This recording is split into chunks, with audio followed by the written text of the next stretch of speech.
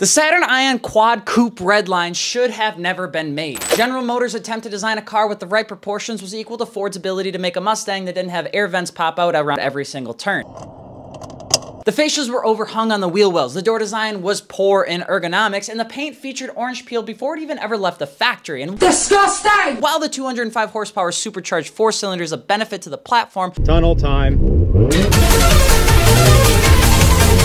it wasn't enough to keep people happy with the plastic panels that fade faster than your Plasti-Jet wheel job. The car seats are a nice benefit, but at the end of the day, this car probably would have been done better as a GM Sports compact car without trying to be an econo car. But hey, when it comes to cars that probably shouldn't ever be mentioned again,